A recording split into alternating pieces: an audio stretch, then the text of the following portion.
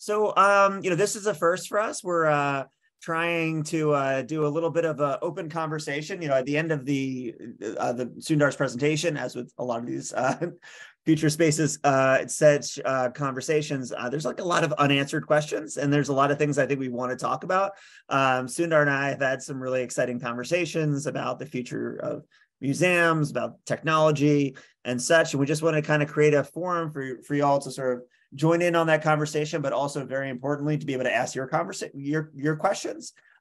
So if you have questions, throw them in the chat window. Also, just introduce yourself in the chat. Sundar will both of us will be looking at it. We will be tailoring our responses and conversation based on that. So let's kick it off from there. So Sundar, welcome. Thank you, sir. Excited to apologize more about some other stuff that we didn't get to last time.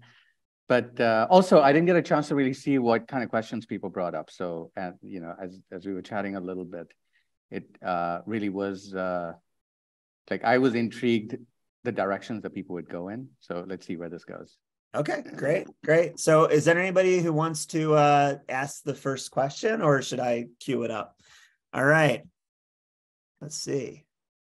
Okay. Well, let me start off, Sundar. So, one of the things that I think is kind of interesting about the Museum of the Future is that, obviously it's done, and now and it forecasts, well into the future, but it's such a dynamic time, and there's so much new technology coming out.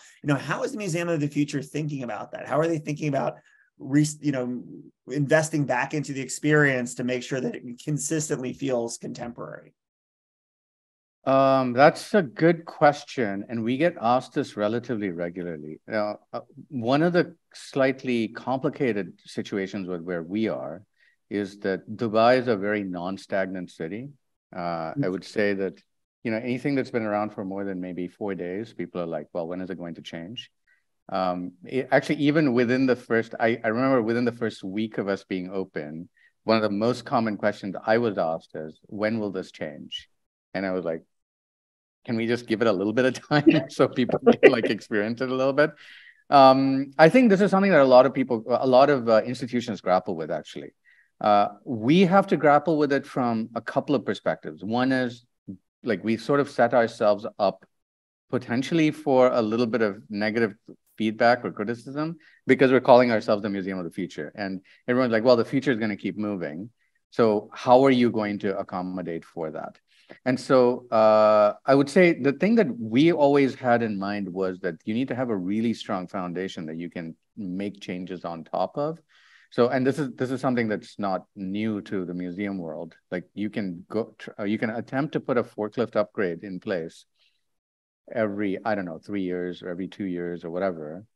But there's a very significant emotional cost to it. Just because you change something doesn't mean that the experience will hold together, narratively the same way. Also, what people were super excited about that first time may not, come back. So there's always that, second guessing yourself about, oh, we shouldn't have made certain changes. And then finally, it's just trying to make sure that people are actually taking enough time to breathe the experience that you have created. And then the next round of it is an evolution of where you are, or a radical enough departure that they are still thinking about the narrative in a kind of coherent way, And by that, I mean, you could go, yeah, the Museum of the Future, I mean, as much of that is just an idea, should now focus on something that is one aspect of the different topics that we've talked about. Let's say everything has to tie back significantly closer, or it has to be significantly more about new interactive technologies, which fortunately for us, nothing new has shown up in the last 3 years. In terms of all we've seen is more screens. It's not like, oh, there's this amazing new haptic technology that we have to integrate, and Apple Glass is already ready, and we should put that up everywhere, even though everyone's talking about it. But to go back to the original point of these changes that need to happen in environments like Dubai, there's an expectation that it changes because it's kind of necessary for everything here. That we're in a very, very dynamic neighborhood. And so it doesn't matter whether we want it to change or whether we think it's good enough to stick around for a while. The change needs to happen for the sake of change sometimes. growth has to happen, death has to happen, these kind of things, these cycles have to keep going. And in a way, that's kind of, those are the different sort of provocations, I guess, that we are dealing with. These are the parameters within which we're operating. To specifically answer the question of when this change will happen, we have internally had these conversations, but I can't give you an exact timeline. But as with any institution, we're constantly thinking about, okay, how do we refresh certain things, or how do we learn from all the stuff that we've put in place so far? That's super interesting. Yeah, there are a couple of threads there that I think I'd love to sort of pick apart. I love when you were saying that there's this expectation of change which comes from the city of Dubai. It's been very interesting for me. I started Blue Cadet, and I'm like a Philadelphian. And Philadelphia is a city that's very, very much rooted in the past. I mean, like, it's like kind of like locked into that 1776 era. And like there's an expectation of, in some ways, of not change, or like resistance to change in some ways. And then I love Philadelphia. Also, go visit Philadelphia. Philadelphia is wonderful. But then, I've been living in Los Angeles, for the last, couple of years. And that's I think sort of like similar to Dubai. It's a frontier town. It's like very, very much about like refresh and redo and what's new and next. And, I just think it's one of the things that we had talked about before is like, how much, the culture of a museum or the function of a museum is so related to the place that museum is in, and like how like, I just would I'd be curious that, if you wanted to talk about that a little bit, because, you've worked on a lot of different museums, and it's like, I don't know if the Museum of the Future would work in Philadelphia. I think it'd probably work in LA. And it certainly works in Dubai. So I'd love for you to sort of like tease out that a little bit. I think that it's an interesting idea of where some of these ideas work. Before coming here, like one of my favorite museums that I worked on in my previous gig was the Museum of the City of New York. Oh, yeah. People don't, it's a kind of non-visitation destination, just because people just don't think about it so much, except every student in New York who has to go there because their class took them there, right? Mm-hmm. But it's fabulous. It tells a story of a city that has transformed so much. And Philadelphia, although it is steeped in its history, it's also a city that has undergone so many changes. Absolutely. And it's also a very vibrant city in many, many ways, just because of the kind of cultural diversity that exists there, which I didn't realize until I started like delving into it significantly more. The kind of the food scene and all the different neighborhoods that are propping up, and like there's a kind of I guess there's a manifestation of the future in the reality of how the city operates. But in this contrast of Philadelphia versus LA is also this interesting thing of like, my favorite museum in LA is maybe the most futuristic museum in the world. And I don't know, like, can you guess which one it is? The most futuristic museum of the world in the world, by far. Are you going to talk about the Museum of Jurassic Technology? Of course. Yeah, exactly. It is by far. Yeah. Because it's like, and the reason I say that is because it is the museum of the hyper-local. Yeah. And it's so crazy hyper-local that it is your idea of something that you would have made in your bedroom as a child, being made into an exhibit of like this, oh, I'm going to put a lens on something with a little thing on the inside. And you're like, what is this? And you go, well, there's a story. And an interesting aspect of what the Museum of Jurassic Technology does is that they go, this can be a museum. And I think I mentioned this last time a little bit, but one of the things that I always grappled with was people coming and going, okay, how can you have a museum of the future?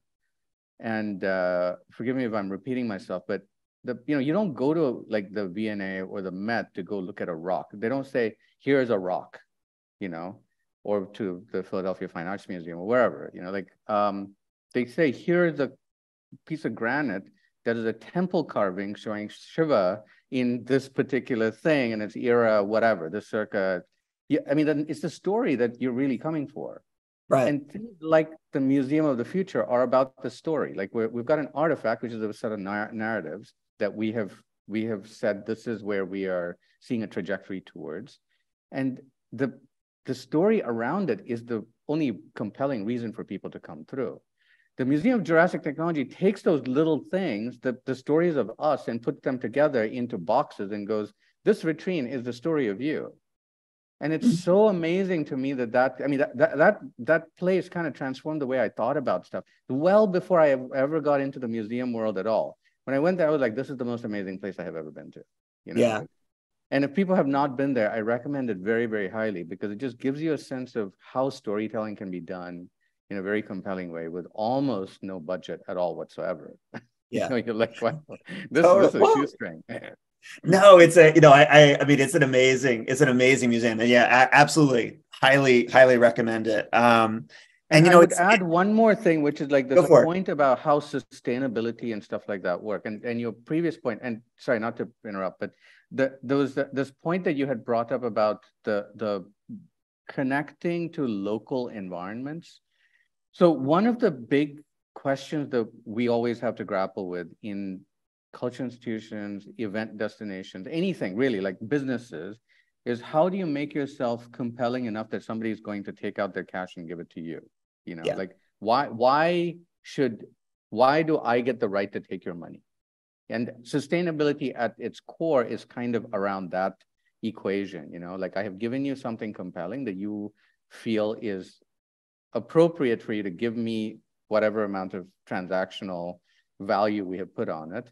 And then when you leave, you go, yeah, that was worth it, and in the context of wherever that environment is. So how do you transfer that equation into different kinds of locales? So if it's a super local environment, is it about telling the story of the people in that place, and therefore they feel like I'm coming to a place where you're telling my story? Or is it a place like Dubai, which is so transient that you're coming to some place that has to blow your mind, and you're like, oh, okay, like I get it. You've made me satisfied for my expectation. Or I think those are the kind of questions that we always have to ask ourselves when we're making this stuff. And I don't think there's an easy answer, but it's something that we don't talk about enough, maybe. Yeah, no, I mean, I think, no, absolutely. And that's, I mean, honestly, it's the whole point of why I'm doing these series is like, I feel like the, this idea of museum making and place making, it's a little bit of a weird kind of siloed folk art. And I think in some ways that we call all these different types of institutions museums can be very misleading. Because like sometimes what's happening in like themed entertainment is actually much closer to certain museums, and like some museums are like literally just they're much closer to like wealthy people's private collections that are made public, and like and I would love to see that mapped out in some way, because I feel like there's a difference between like placemaking and museum making.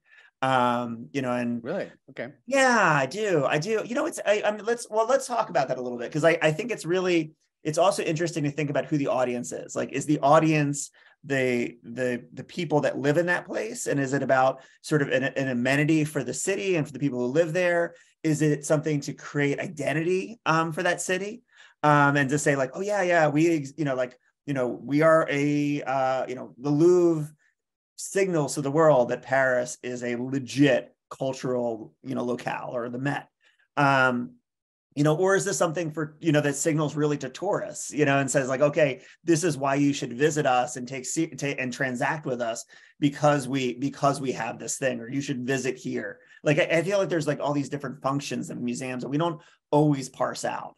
Yeah, I totally agree. There's so the Museum of the Future is not located like away from places, right? Like, so it is in one of the more residential kind of neighborhoods. I mean, it's convenient actually.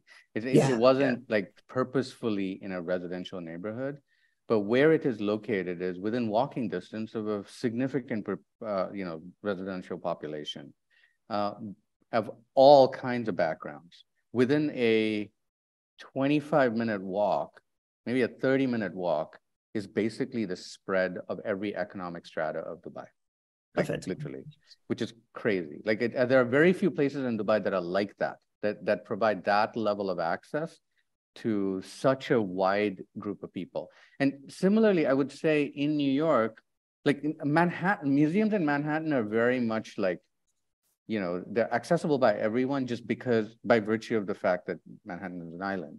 But let's say you go to the Getty in LA, or LACMA, or places like, okay, the Museum of Jurassic Technology is a little bit different because it's very close to a residential neighborhood. But as soon as you go upscale a little bit, because of the requirements of a campus, of a much larger space, there are kind of institutional separations that come in.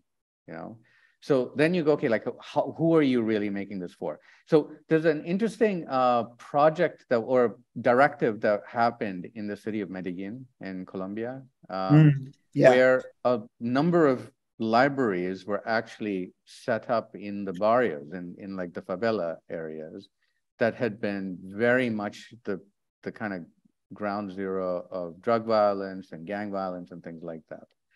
And this is part of the, Bloomberg's Mayors Make the World kind of, I forget the name of the project, but that directive apparently started having some pretty significant change to how people perceived cities operating for them.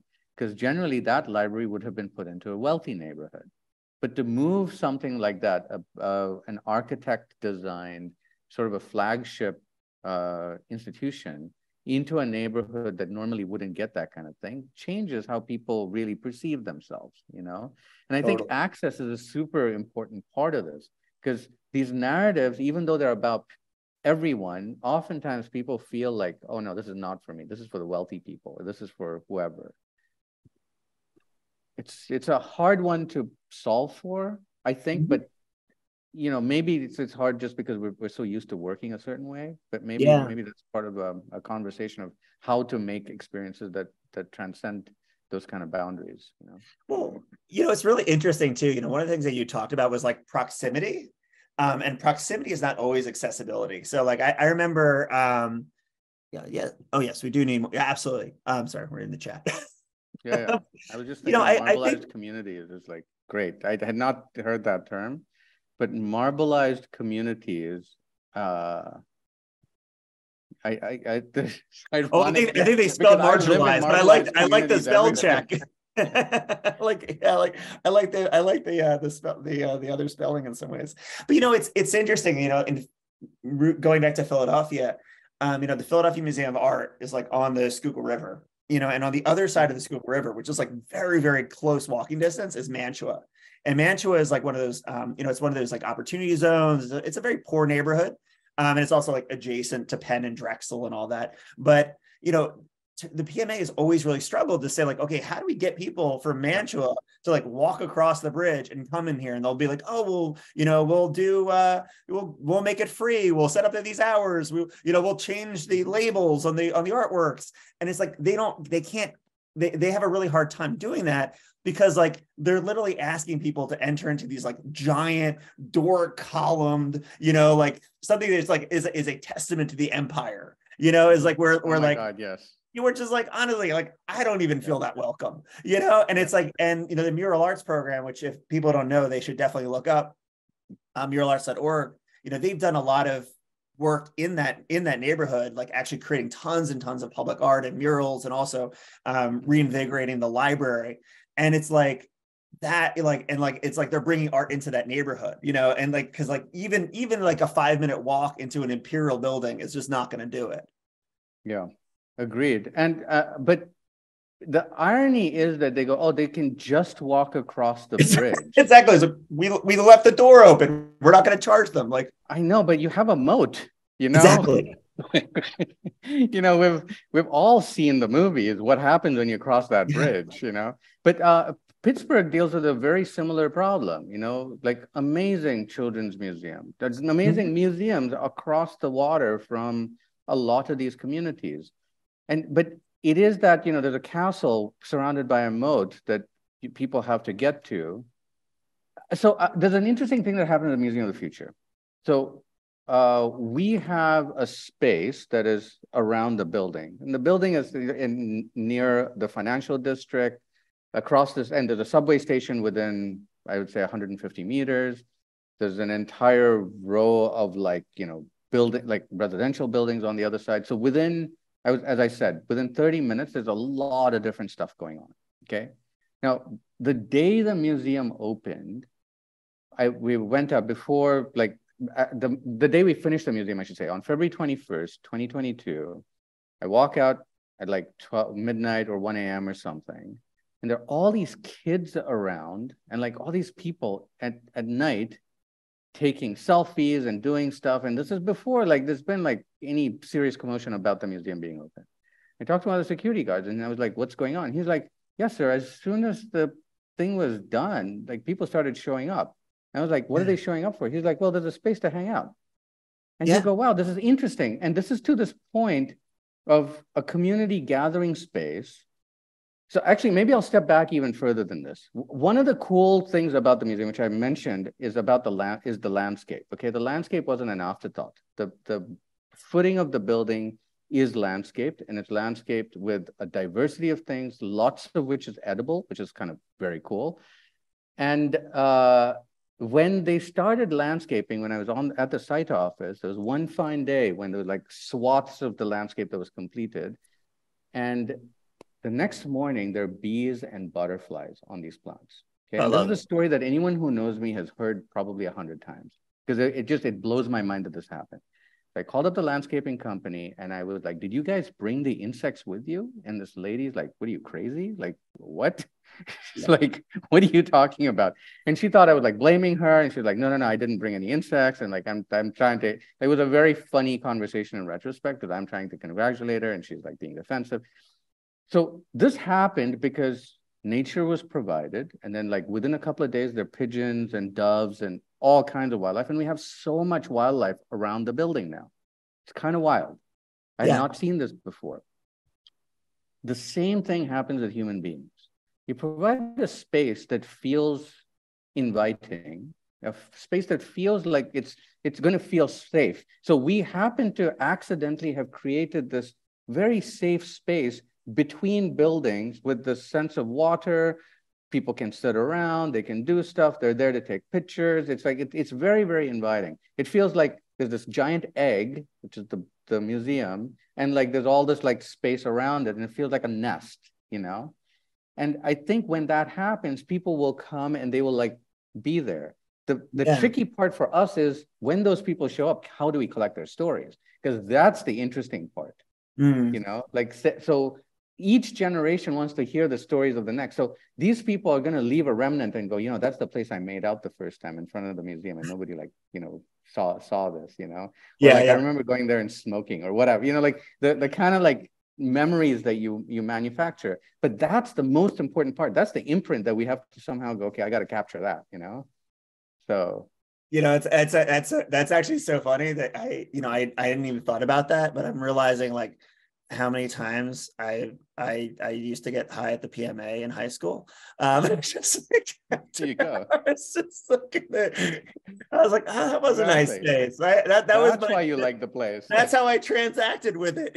I'm walking around their little outdoor sculpture. That's how I transacted with it in my teenage years, and that's that probably has something to do with my affinity for it. You know, but what's so interesting is like, you know, when we're talking about this, and now for some reason I've got the Philadelphia Museum of Art in my mind, and not to knock them because again, world-class museum, world-class, you know, collection, incredible staff, well-intentioned people. But like, if the wealthy people were on the other side of that river, you know, and it was actually nestled in a poor neighborhood, I think the wealthy people would walk over because it's a psychological mode. It's not a physical mode, you know? And it's like, you know, and it's like, what are the things that you can do to sort of like to address that psychological mode? This idea that like, you know, like, okay, this is a place that you actually belong, you know, or like, this is like, or like that, like there are stories here that are relevant to you in some way. Yeah, I mean, I think making it a place to hang out, I think this is the biggest thing, right? Like we, at least in the US, in a lot of places that I have seen, it feels like you cannot hang out in a place if you're not the right type of person. I remember like one of my favorite places in the city used to be Christopher Street Park, because all the trans kids used to come out and hang out there at night. You know, like this was their safe spot. And there were like these things that, and it was so weird. I was like, why this park of all of the parks in the city? And it's basically, they could go down Christopher Street. They had this like, they had a support system that was set up for them from so many different layers. And it's such a unique story because you would see these kids show up around 9 p.m. So I used to live kind of in the neighborhood the first couple of years that I moved to New York. And we would just hang out there. And these kids would be there like from Thursday night until basically Saturday night. They would just, hang out in that neighborhood and they just hang out. And the cops didn't tell them to go away in that particular area. Anywhere else, the cops would. And everyone else from an affluent neighborhood knows that they cannot stay overnight somewhere because they can go home, But we don't make places for people to hang out and feel safe at night. And that's what they need. When else are they going to do it? They're working all day.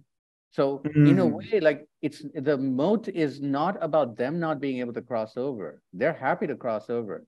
We don't give them a reason to be able to cross over and stay. They're going to cross over for 30 minutes and then the cops show up and go, hey, actually, you got to leave because it's 10 p.m. Yeah. And I've been in that situation where when I was in college, would go to the park at night and every public park closes at 11 p.m. in Iowa, and you go, this is insane. Why is the park closed at 11 p.m.? Is there something happening here that, we shouldn't be here for? And you go, oh, well, all of the bad stuff happens at night. And there's a super fun thing that just started happening in Dubai, which is, and I just heard about it 2 days ago, which is that they have started night beaches. Oh, I love it. That's awesome. Amazing concept, right? So in LA, can you go to the beach at night? No, you can't, because the cops will be like, no, what are you doing here at night? Unless you sneak past them. They'll be like, there's no lifeguard, there's no blah, blah, blah, blah, blah. So what did Dubai do? They set up lifeguards and lighting and fun and all of the stuff. And it's all night. You can be at the beach because it's hot in the daytime. And you go like, these are the kind of mechanisms that allow people to come and be there and do whatever. Like as long as you provide a mechanism for people to feel invited, they can come there and they have to be able to create their stories. And as soon as they can create their stories, they will come. Yeah. The reason that we go to these places is because we can create our stories, because we can tell somebody, hey, I went to this place. Whether we like art or not is irrelevant. And most of us, I think, I do this all the time. I hate going to art museums, but I say I went to an art museum. I'm kidding, of course. But, but I went to the Whitney because it makes me look like a better human being. Oh, that's so funny. Oh, I mean, one I could totally talk about. I could talk about that forever. But, let's not, because I don't think. But, I think. Might incriminate yourself, man. No. I actually, no, I love, well, the thing is, as a business owner in this field, you cannot disparage the museum world. No, but the thing is I love and hate the museum world. I and actually I personally love the Whitney and I love contemporary art, but it's because I was an art history major and also I know the rules, I know who the players are. It's it's funny because in some ways I somehow learned the rules of that space, so I go there and I feel like, okay, I understand this, I get this, and I like this, and whereas I actually, even growing up in Philadelphia, no one ever really taught me about football. I'm sorry, Dad, he didn't do and maybe I didn't show a lot of interest in that, but I don't really know I know the rules, but I don't feel conversant in it. So if I show up at a sporting event, I kind of feel weird, and I feel awkward, and it's just oh, this is a place where I just don't feel like I know the rules. And a lot of times when we're working with art museums, particularly, I'm look, it's really incumbent on you guys to tell people, don't just be this is important, but tell them why it's important and why it's interesting, why it's cool. Because if you are showing someone a Jackson Pollock for the first time and they haven't seen the Hans Nemeth photographs, and the kinetics, and if they don't know the context of where that came out of, and they don't understand why they would be producing that art in that era, then it's just this looks ridiculous. This is a fucking con. And it's but once you learn about it a little bit, you're oh, okay, you don't have to buy it fully, but you can at least you don't feel like an idiot. Yeah, I totally agree. I actually wanted to address a couple of other points, which I want to get a little bit technical, but I want to take this one point because this happened to me personally.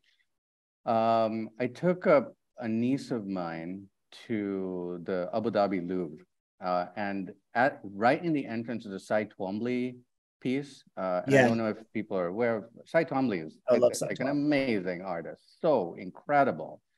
And it looks like she was what is this? This is like some guy just threw some paint on this thing and it's like dripping paint.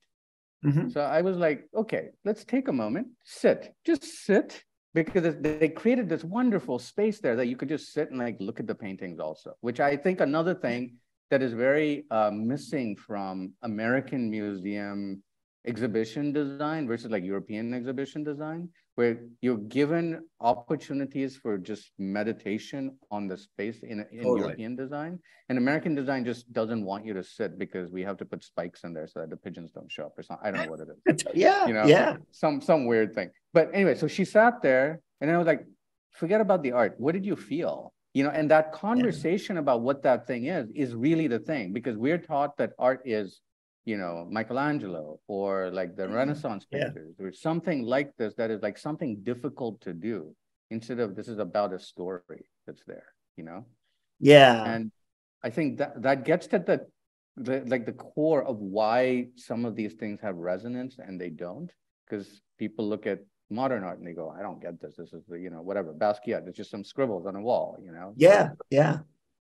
So, Well, but you know, but I think part of it is, you know, it kind of goes back to this idea of, you know, of belonging to a space and like feeling like, like you know the rule, like you kind of like know the rules, and like you have enough context to feel like, okay, like I actually like not like that I'm welcome here, that I belong here, yeah. you know. And I think you know, there's a there's a lot of places where, and I think museums are incredibly well intentioned in this space, but I think sometimes they like I think sometimes they, you know, they get caught up in the wrong tactics. But anyway, I don't want to monologue on my opinions on this, but like I think the idea of the rules is like super interesting, honestly, when it comes to these spaces. Like how are people expected to behave?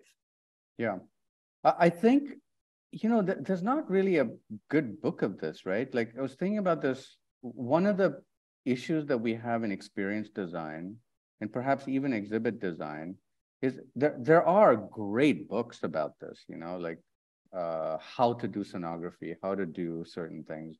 I would say there are fewer on how to do experience design as a thing. You know, like one of my favorite books of all time from a technical perspective is actually two of them. One is called The Art of Electronics, which is like, you know, breaks down how to make like in-depth electronics. And the other one is, you know, The Gang of Four, but like, you know, design patterns. And these are like a programming book. And the interesting thing is this idea, design patterns exists for this. And every computer scientist out there knows what the design patterns of the Gang of Four book is. You know, it's just like this everything that everyone has studied. We do design patterns all the time, but I can't say, like, even between us, we don't have a language to consistently kind of talk about something. You know, like, and this is one of my biggest pet peeves about our industry. So a client will go, yeah, you want something that's interactive. And so somebody comes in and goes, okay, so in the modalities of interactive, there are a few different things. So even if we just take the simplest one, it's a touch interface, okay, touch screen. Even in the concept of a touch screen, is it a large touch screen? Can you touch the top of the touch screen? Can you touch the bottom? Is it, you know, is it just IR or is it capacitive? Is it multi-touch or multiple people? Like each of those has a name to it, you know? And in design patterns, in the C++ programming world, you have these names, you know, you have a pattern, you have an MVC pattern, MVVC pattern, you have like, you know, a client server model. You have these kinds of things that we really need to start codifying, I think. Sorry, you know, this is a book I'm writing on the side. So all of you who have some extra cash, send it my way while I quit my job and write this book. Or we can write this book together. Kirsten, sorry, that's a call out to you as well, who I see you're on the call. But this is something that needs to be done because there are like so many things like this that create confusion in our world. Because it's also because of a lack of common language, even between design firms. One design firm will come in and go, oh yeah, this is great interactive. And another one will say, oh, this is a shit interactive. We're going to create this other interactive. And even as I have conversations with people who are well-versed in this arena, We use the same word. We use experience, we use interactive, we use these words, they should be banned. We should never use these words because No, they don't totally. mean anything. They're like, at the end of the day, when Accenture and KPMG start pitching experiences, I'm like, oh yeah, we're done. This game is over, So Well, but I think it's so interesting too, because like a lot of times museums, like they're about they're about stewardship, they're about longevity. Like they're like, oh yeah, we're like, we have to be the same all the way, like we're passing the torch through generations. So like this idea of like innovation or changing the medium or like thinking about the medium is like, it doesn't always happen. And it's like so funny because I think about like how film has progressed from like the 1960s to today. And then you look at like how museum design has progressed from 1960s today. And it's like, not they're playing the same game. It hasn't changed all that much. I don't know if that's true. Like, one of my irritations with the museum world is that this ICOM definition. Sorry, I'm going to upset a lot of people, including my boss. No, I'll be with you. But this thing, like defining a museum, is not fair.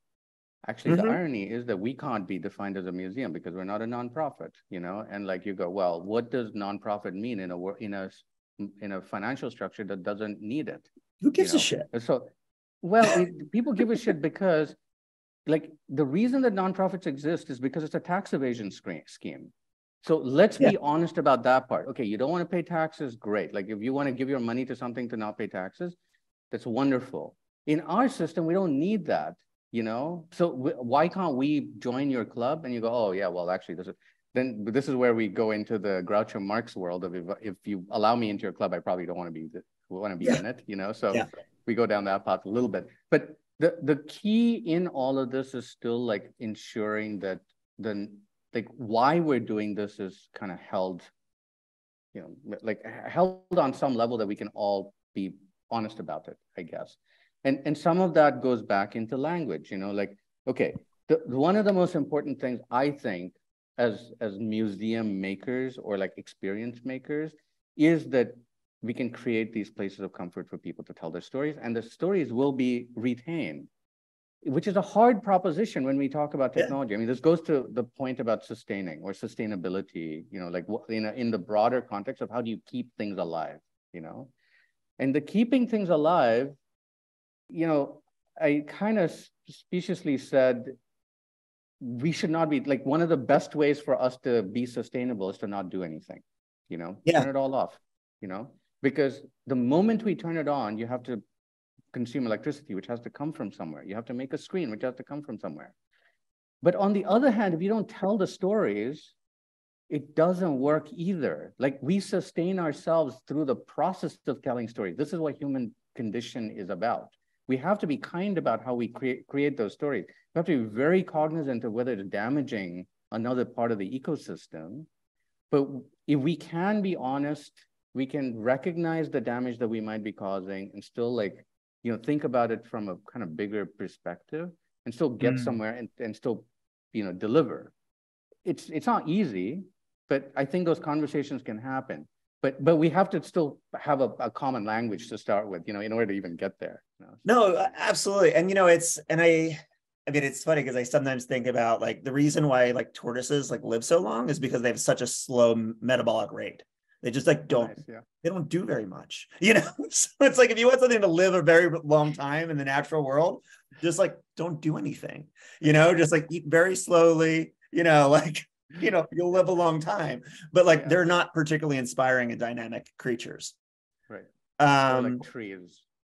But trees. We don't know how to listen to trees, them. totally. Like, we're hyperactive. But then, on the other hand, ants are looking at us going, oh my God, these guys are slow ass motherfuckers. What is wrong with human beings? And bees that exist for 14 days are like, we had a whole lifetime in this time. And these guys are still like just waking up. Exactly. So whatever, I think maybe there's a contextual thing there, but this, I really like that point, but I think this also goes to the point about art, and like experiences and all that. Sometimes you have to teach people to breathe to understand the thing that's right in front of them.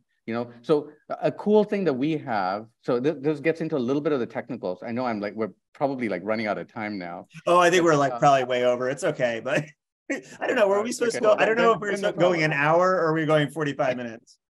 We'll just keep going. Okay. Okay. One of the cool things, one of the hardest things for us to do in the US was have scent in experiences. Okay. Oh, yeah. Okay. Smell is a hard one. It's not, it has lots of cultural connotations. Plus, as soon as you bring up scent in these conversations, at least in the US that I was part of, it was like, oh no, we will have allergies. We will have this, we will have that. There's like the naysaying starts pretty early on. Mm-hmm. In the Gulf area, in this region, scent is so kind of part of the tradition and so imbued into everything that people do that it wasn't a question for us. It was like, of course we will have scent. We have scent in every single experience, a different scent for every experience. Oh, I love it. And there are people from the US who come in and they pick up on this so quickly. And they're like, oh my God, like there's a different scent everywhere, right? Like, are they like, they're like, I mean, a couple of people have been like, am I crazy that like I'm smelling something different in a lot of places? And it makes me super happy because I'm like, yeah, no, this is true. This is exactly how it's designed.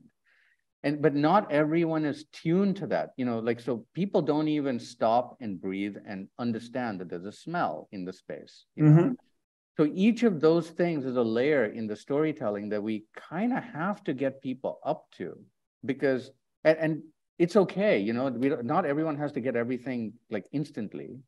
And I think, but there has to be enough layers that they can unpack and like kind of learn through the process, Well, I think we were talking about this before, which is that like, if you're trying to like teach a culture, like in some ways, like the food culture is such a better way to do it than like the visual or material culture. Like if you're going to go to Morocco, like the chances of you going to the Moroccan museum to look at their like art and tapestries or whatever is probably very slim, but you're like chances of like actually eating the food is very, very high because it's like multi-sensory, it's very personal. Like it's a very, it's just a much better vehicle for the culture in some ways than this other stuff. And I think you're right. Once I think once you give yourself permission to operate with these other modalities, with, sound, smell, light, texture, like, you can create much, much more rich experiences than these sort of like white cubes or, temples. Yeah.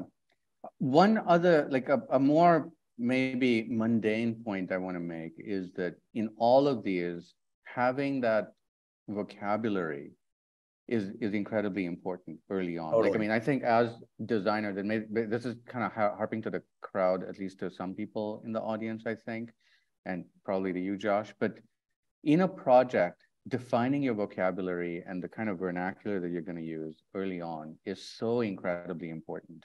The thing that, I made a mistake about, which I didn't realize for a very long time. So I did this during the presentation. So I was saying, this idea of using metaphors, like nobody understands your metaphors. Nobody understands my metaphors. I think all my friends here will like, will only Philadelphians understand mine. Yeah. Okay, great. Okay. We're on the same page. But somehow we need shorthand to describe what it is we're doing because a vocabulary doesn't exist around us. The longhand is for the end visitor to understand.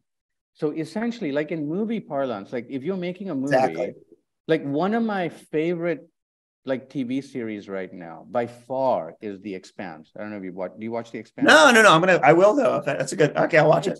I'm not saying that it's a great TV show, but it is the best world building I have seen on any show. Oh, fantastic. It's like they thought about so much detail. It is crazy. But in many ways, this is what we have to do, right? Like, so at the Museum of the Future, like, so I'm going to go into the philosophical part of the sustaining, which is when somebody comes in and goes, okay, you were telling me you're the Museum of the Future. They come in with the expectation of what Hollywood has created, which is Minority Report, okay? They're expecting Minority Report. Suddenly, we have basically 30 seconds to get them essentially from Minority Report to Lobster, if you've watched the movie Lobster. Oh, yeah. Yeah. Okay. I think Lobster is like maybe one of the most amazing futuristic movies ever. right? It was the guys who did The Great. Is that the one? It's like, okay. Someone turns into a lobster, right? They don't turn into one. I mean, it's like I have to rewatch it. Okay, yeah, keep going. Maybe, yeah. Essentially, people can be put into different animal forms. Oh, right. Okay, so I mean, you don't know this. This is all in imagination, right? Okay. And there's all kind, like it's such a crazy good movie. But to go from, okay, or even Star Wars or Star Trek or something, where there's a very defined, okay, in this future, you're going to have this flying objects and you're going to have these AT-ATs and you're going to have, the tricorder and things like this. And this is what the future is, versus the future is about us as humanity telling a story to each other about something else, So we've got a floor about health and wellness. How do you then, and I was in the lift the other day, these two guys who were like, yeah, the fifth floor with space and all that, that was great. Like that totally made sense about the future. But this floor about health and wellness, I mean, who gives a shit about health and wellness in the future? This doesn't even make any sense, And I'm like, okay. So, I mean, obviously people come in with their perceptions of these things. So how do you, get that kind of sustainability going? Because what we want to leave people with is a residue. So the Museum of the City of New York's objective, sustainability-wise, is that people come in there and they remember that this is the story of a city. And they understand that a city is not just you build some buildings and a city like magically happened. It required the cab driver. It required, the Stanley Tucci's. It required the, R. Crumbs. It required like this kind of pantheon of weirdos to make the place happen. So each of the, like, and then that becomes like the narrative that people leave with and go, yeah, this is sustaining itself. Here, when they leave, they have to go, yeah, something about this is the future. It doesn't have to be super obvious, but they have to wake up one night and go, aha, that thing was the future, Yeah. I get it now. And so in a way, I think that's what we are always trying to do in this process of both storytelling and creating a residual effect, and to me, getting to that residual effect really is one of the kind of aspects of sustainability that we need to think about.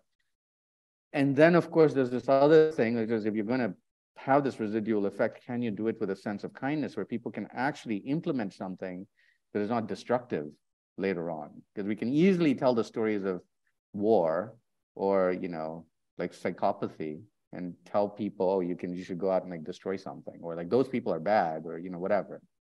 It's so easy. And we just have to be super careful about not crossing that line at all. Yeah, no, and I think, I mean, I love this idea of like objectives and outcomes and, and also just like a place having a purpose, like just being thoughtful about the purpose. And also the idea of like making museums or placemaking as like sort of a medium that maybe like the rules are just not really, like we don't talk about these things or amongst ourselves very much. Because and I think the other thing that's really interesting too is this idea of like extending, what happens next. It's like, okay, so you've given someone a glimpse of the future. You told them, you've introduced them to all these like wonderful artists or to the story, to this thing. Like, okay, well, how do you guide them? How do you guide them onto other things? Like, how do they enter a rabbit hole? How is it not just like this like one little transaction that then it's like, oh well, I glimpsed the future and then I had no idea where to go from there. Yeah, absolutely. And I think that's really about building a community around it. I mean, in a way, like, so one of the most popular exhibitions in the US in the last few years was the Andy Warhol, right? Like the traveling exhibition, like there were lines outside the museum, or like the Van Gogh, like again, lines are outside museums and stuff. The residual effect of that, what is the thing that people took away, is kind of questionable for me. Everyone saw the Warhol, is like, okay, whatever. But what was the kind of thing that they held on to afterwards? And and how do you build a community around that? And in a way, like much of what the kind of charter that we have is to go, how do you build some community around these things? Because that's what keeps both the institution alive and also the message back to the general population, what value they gain from it. So Yeah, I don't know. Like, I think there's something in how we build that community, and also building that community is very hard. So we at the museum, like one of my wishes is to figure out how we open source everything. Okay. Mm-hmm. Not because like open source itself is going to solve any problem, but other people need to know that they can make this stuff, because there's a certain non-trivial amount of work that goes into this. And if they know that this is possible to do, they can also make the next tier up from there. To do that is hard because it's not about just giving it away. Like just because you wrote a book and gave it away doesn't mean other people are going to read it, So Yeah. that kind of framework of like having support systems and getting people to do stuff with it and teaching them to get to the next level. This is what we have to figure out how to do as well. And we're all reinventing this as we go. And there needs to be like a common framework, again, a language or something that we can sort of support each other to get to that next level. So I would almost throw this out as like a prompt for everyone, which is we do need, as the museum and exhibition world, a set of common sort of idioms and also helpers that we go, okay, you use a CMS, okay, here's like the top 5 CMSs. And I know that MCN and AAM and all, like there are these conversations that have happened, but that repository doesn't exist where we keep it updated, Yeah. and probably just start doing this because, I know how to do, like, this is the stuff that I talk about. And then I realize, well, I'm not doing it. So why am I telling other people to do it? Yeah. It Well, kind of sucks, but we got to take some responsibility for it, is my point. No, I know 100%. And I think part of it is like, again, orienting towards the visitor, and orienting towards the people that we're trying to serve, we're trying to like actually, I think that's just, I don't know, I'm going to go down this whole like scarcity abundance rabbit hole. But I think that like, I think museums, like, I would like them to sort of embrace, I would like them to move faster than the turtle and to like, want to see the potential in what they can be. That they actually have, I think museums have much, much greater potential to create a sense of place, to serve the place, to like anchor in the real, like the sort of de-exurbanization of America, specifically, I feel like they have a bigger mandate and a bigger opportunity than they realize. And I'd love to see them grasp it. And I would love to see the people who work in there orient towards something aspirational.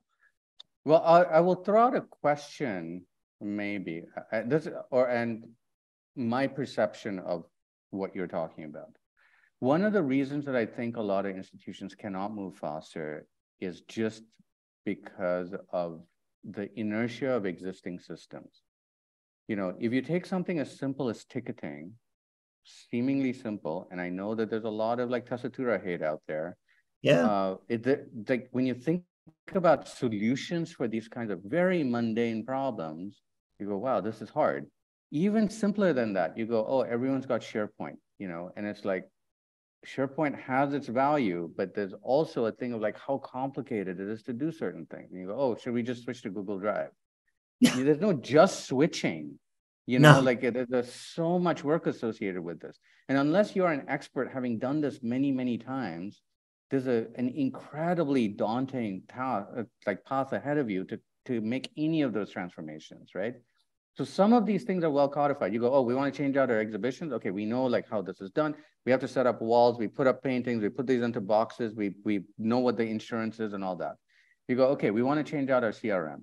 The number of times companies and institutions have decided on that path and spent millions of dollars just to scrap it at the end and realize this is not working and go back to square one. And that is a super unfair thing.